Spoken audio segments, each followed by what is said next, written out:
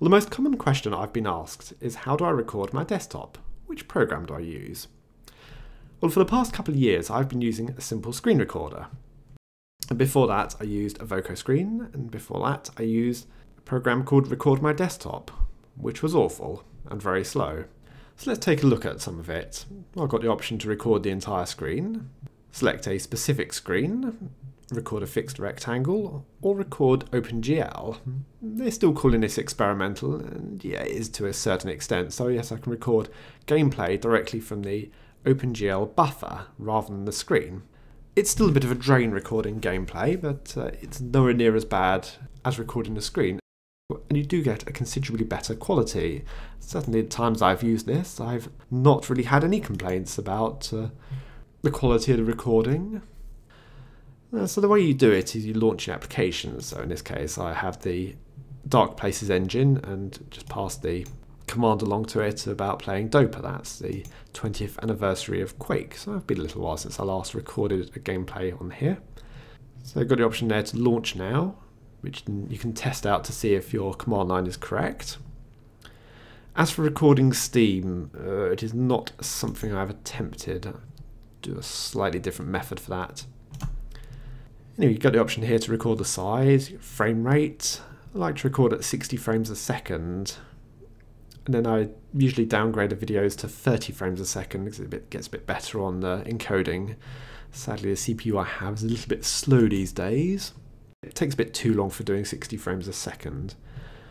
So next options we have audio input. So usually record off Pulse Audio, and I can select the device from the list. Very easy.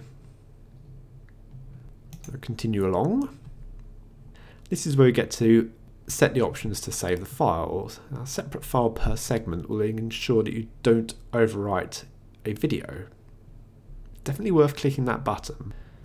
The containers, well, there are various different options on here, but the one I prefer to use is Matroska. But then the codecs I take, well, look, I edit the videos later on, so I want the highest quality. Literally, I don't care. This is just disk space right now, and it's temporary disk space. But there's quite a selection we can choose.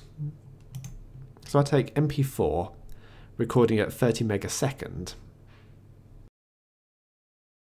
And for the audio, again, you've got various different options on here of what to choose.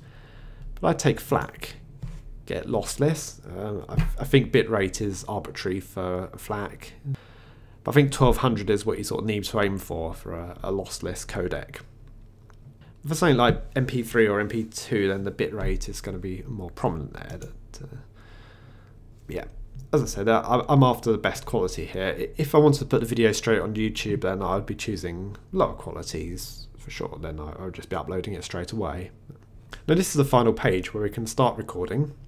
Now I have Hotkey Recording enabled here. This is useful for gaming where the game doesn't launch directly into OpenGL. You sometimes get a title screen beforehand, which would cause the recording to drop and completely fail. So what you need to do is have SimpleScreenRecorder start, and then as soon as OpenGL starts, I can press Ctrl-R and recording will begin.